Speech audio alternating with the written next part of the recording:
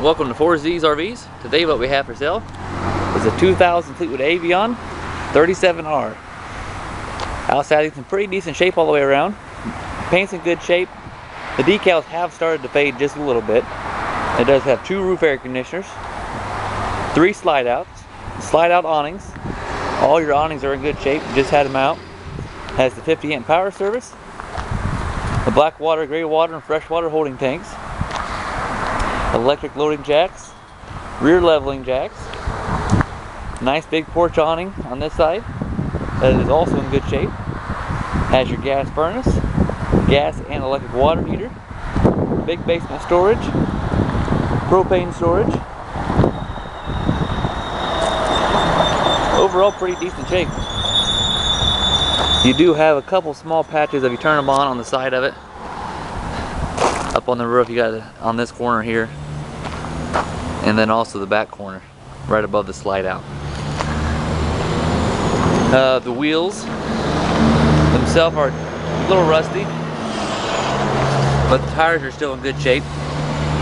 No weather checking on any of them, and you're looking probably at least, give you a close up of it, I'd say 90% tread life left on it. Take you on the inside now. Camper does have the rear entertainment center. Nice big spot for a TV right in the center. Nice glass doors on either side for storage, upper and lower storage. Also has a built-in radio. Left hand slide, you got a recliner couch that folds down. Day and night shades right above it. I'm sorry, the couch does not fold down and recline. Sorry about that. On the right hand slide, you got 2 matching recliners, table and 4 chairs, day and night shades and lights. Kitchen's in the center.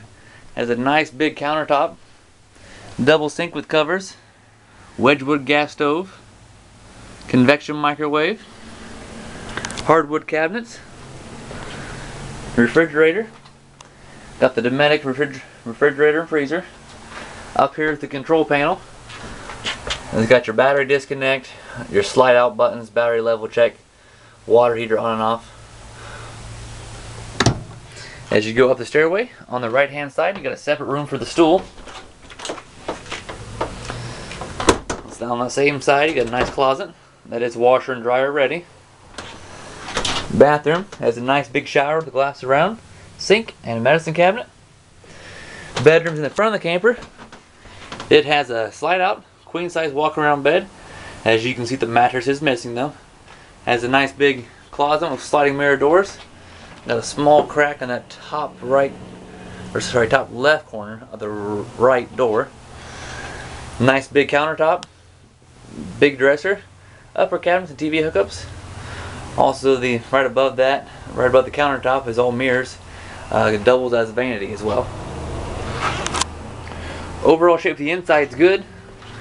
Carpet is a little worn, mainly by the dinette. I'm sure it's the original carpet. Other than that though, we ran it through the systems. Everything does work properly. I told you about the flaws on the outside, about the Eternabond, the stripes being a little weathered. Normal wear and tear really on the outside and on the inside for being a 2000 model. If you have any other questions, feel free to call us at 260-571-1868. Thanks.